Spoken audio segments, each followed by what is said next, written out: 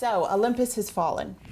It is an extremely violent movie with a very high body count. And I should say that you play the hero in this film, and good does prevail over evil in the end. But unfortunately, we've become accustomed to so many mass shootings in the United States in places that were once thought to be safe: schools, churches, movie theaters. So when do you think it becomes Hollywood's responsibility to say we need to re-examine the type of movies we're putting out there? You know, it's a tough question, and you know, I mean, I can speak from this movie's point of view. For instance, Piers Morgan, who's one of the biggest proponents of gun control, Right. I went on his show and he said, "This is a violent movie, and there's a lot of guns and there's a lot of shootings," and he said, "and I absolutely loved it because it's about the good guys fighting the bad guys." I mean, if it's done, I think, in a way which is relevant to a situation. You know, this is set in a very realistic climate where the global threat on terrorism is a problem, you know, and we live in a very, there's a fragility to our freedom. And we're examining the possibility of, by the way, something that happened not so long ago, very similarly, Right. and happens on a daily basis around the world. We are kind of taking that idea and saying, what if? You know, so it's not necessarily that this is fun, gratuitous violence. Right. This is saying, you know, this is interest in national security, of terrorism, of what these institutions mean to us as a nation. And I think that in that context, then it can be justified because it's a provocative idea, and if anything, I think people come out of it totally patriotic and inspired. Because you say it's a violent movie, there's a lot of violence in it. That's Right. just the nature of what it is. But I got to tell you that my experience has been, and I've been to 4 different screenings now. Women love this movie as much as guys do, because it's touching on issues. They're not necessarily even about the violence, but they're touching on issues that are so deep in people's psyche. Because what does the White House mean to a man or a woman? What does the president mean? What do those values mean? What does an attack on our society mean? It means the same thing to men and women. Right. And that's why, you know, at the end, when this is really a movie about heroism and the heroism of everyday people, and, Right. and how, if anything, these tragedies make heroes out of everybody. Right.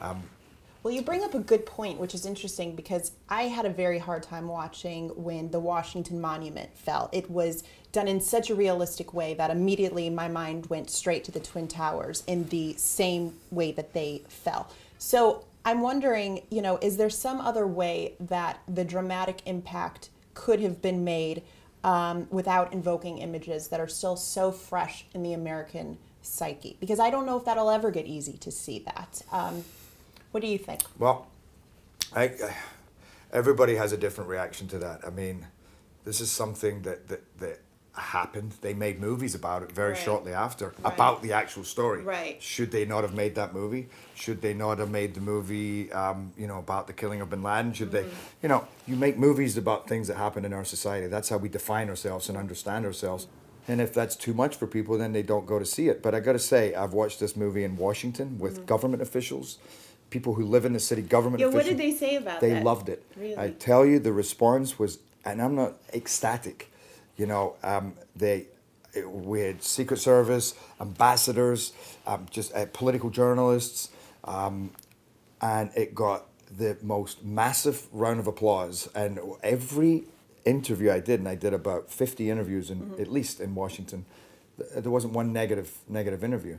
So I think if those images are going to touch on something and bring, you know, Right. if you're reminded of it, it's for a good reason, you know, because we should be reminded.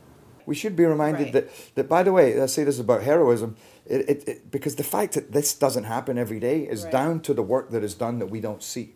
And that's what this movie's about. Like after 9/11, Right. that made heroes out of everybody. You see how, you know how regular people were willing to give everything to help.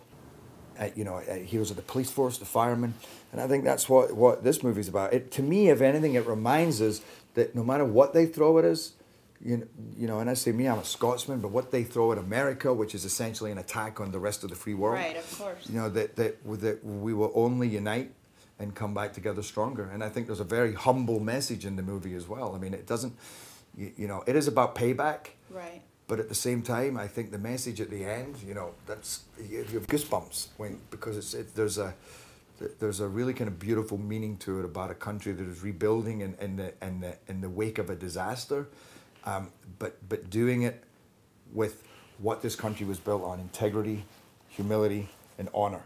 Were you at all worried that this film could add fuel to a fire that seems to be raging right now, and kind of worried what the North Koreans might think should they see this film? Did that cross your mind? No. Yes, that's a lie. Yes, it did. But I don't see it as, look, this at the end of the day is a mixture of Hollywood entertainment that makes you think, that is provocative. I don't think, I think that the North Koreans would see it as that. The fact is, we're not talking about the North Koreans.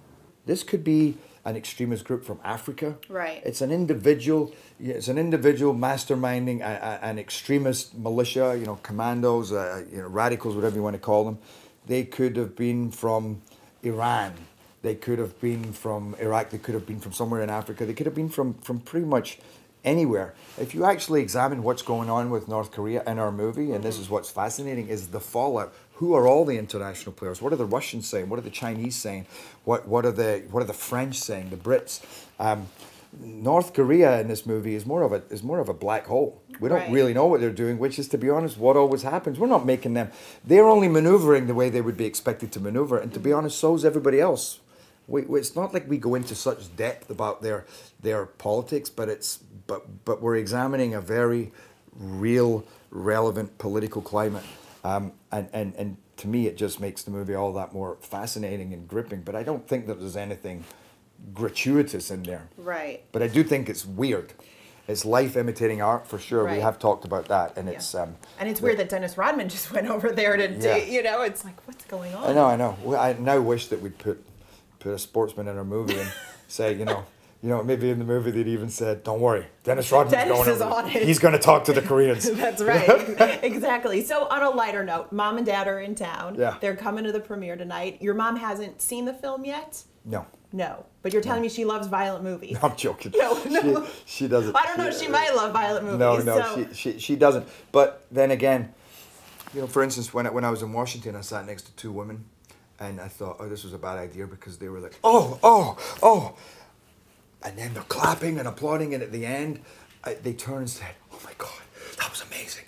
Because because well, if I was sitting next to you in a movie, I would think that's pretty amazing too. No. But I mean, the response from women has been as strong as men. I've been punched by women going, "Oh, that was," because it's the themes are so overpowering that you take from it what you want. You can withstand the violence because it's done in truth. It's done as part of this, and then. You know, it's as much about a guy trying to save a kid. You know, it really. One of the best things about this movie, you know, we have Melissa Leo, we have Angela Bassett. They're incredible performances playing two tenacious, heroic female characters that I think say a lot for women as well. And it's a very emotional experience. You know? My favorite part was seeing you interact with the little boy. That, to me, we could have a whole movie about that. That's what I think should be your next one. That's why I say that you know, for instance, my mom, I'm sure, you know, at that part she'll be like, "Oh my God," but at the same time, I know she'll love it because you know it's a powerful movie. Right, and Dad too.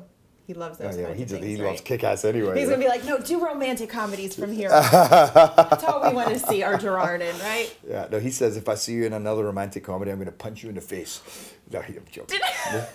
No, I think he's thinking that, but he didn't say I would have believed that. I would have been like, okay, that's why not? because I'm a good actor. That you're a very good actor. Yeah. Well, you're a very good interviewee too. So thank you. I appreciate it. And thank you for joining us today. All right. Appreciate it, Gerard. Thanks a lot.